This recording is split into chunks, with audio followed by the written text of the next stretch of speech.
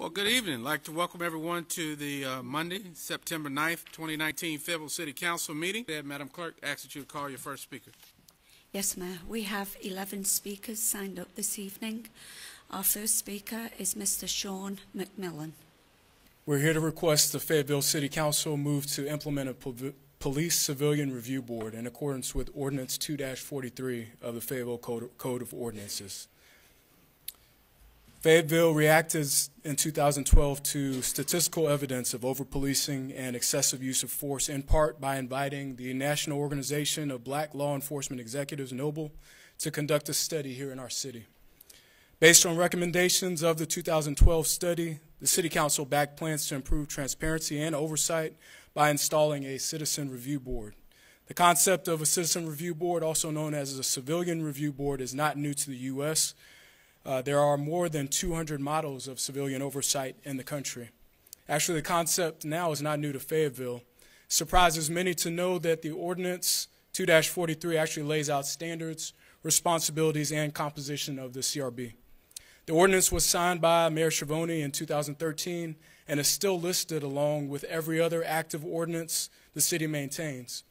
So our question is, why is it 6 years later there is no CRB?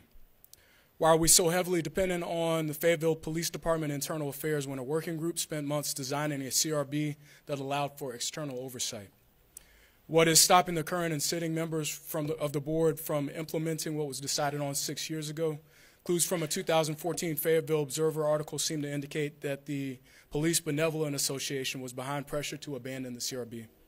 The article suggests that uniformed officers lined the City Hall as a measure to postpone went up for council vote. So think about this. The police interfered and insisted that the police police the police. To be clear, we absolutely respect and honor the women and men of the FPD and appreciate the work that Chief Hawkins puts in every day. However, we know that without a doubt that it is possible to respect their work while also respecting a process that gives citizens oversight and involvement. We had a chance this weekend to speak with the majority of candidates in the municipal elections and deeply appreciate what we saw as a sincere commitment to enacting policy that increases accountability while bolstering confidence in our city's law enforcement. We were encouraged to see that the majority of you voiced support for CRB in a recently released Democracy NC Voters Guide. We look forward to seeing your action on this matter, and I thank you for your time. Thank you. Our next speaker is Ms. Kathy Greggs. Tonight I would like to talk about what is police corruption. The question holds a different meaning for every citizen. Corruption in the police force results in destruction of communities' trust. All past laws enforcement cases are open, questioning the community itself and the disorder of breach of trust. Therefore, it needs to be dealt with, and people need to deserve the affecting rights of all people for the police force. The case that is in question in the trust is Rashad Edwards' case that was filmed immediately on YouTube as well as in the media. Fayetteville in July 16, 2018. Since then, there has been little but no transparency within the organization bodies that serve the people inside the city, city council, and county commissioners. This case is currently pending, and a video details showing that at the time there was planted drugs inside the home of Mr. Rashad. Mr. Rashad residence and drugs were recovered at his daycare center. Corruption of the police officer erodes the trust of citizens. Police officers are the portrait of protectors, and if it turns out that they're the bad guys, then who can we trust? Considering that most of the officers have recently resigned or have left the police force due to this corruption, Mr. Everett and the citizens really deserve the right to know why we have not gave an answer to him.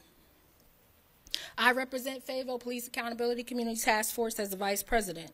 Because I represent that, I feel that we should have a citizen review board which will assist the questions that are unanswered, foreseen, unaccountability for police. The community deserves a strength which serve to protect and serve those, and we deserve accountability from any officer here in the city of Fayetteville. We must start now. We must allow Mr. Edwards and any other citizen in Fayetteville to understand that accountability upholds. The people should not rest until the demands are heard from their elected officials, which voted decisions upon having a citizen review board. The people are the ones who are able to vote for transparency in the police department. We have already discussed earlier about having a citizen review board. We must hold everyone accountable for their actions in the city of Fayetteville, and we ask you to uphold them as well. Thank you.